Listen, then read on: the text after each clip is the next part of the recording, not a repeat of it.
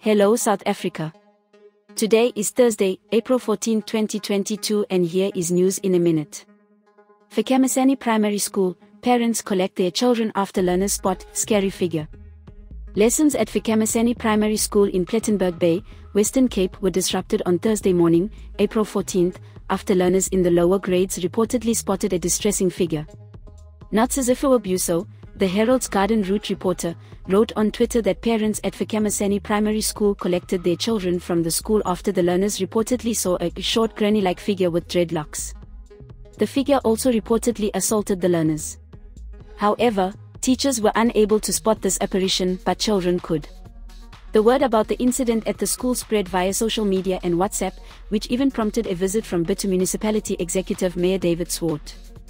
The Western Cape Education Department, WCED, told the South African that some parents collected their children from the school after a social media post spread.